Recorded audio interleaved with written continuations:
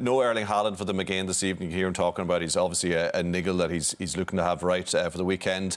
But that's 135 minutes without him, as City have only scored one goal, and that was a Kevin De Bruyne free kick. Are they dependent on Erling Haaland, or has he changed the way they play and that they're a lesser team without him?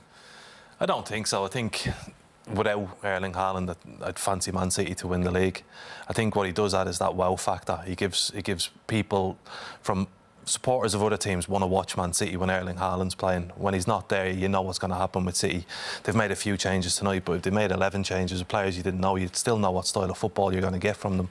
It's just when he's in the team, he just adds that little bit extra, and he's a very special player. And from our point of view, we miss watching him on the pitch, and City will miss his goals against the bigger sides in the competition. But for the time being, I think I don't fear for them if he's not there.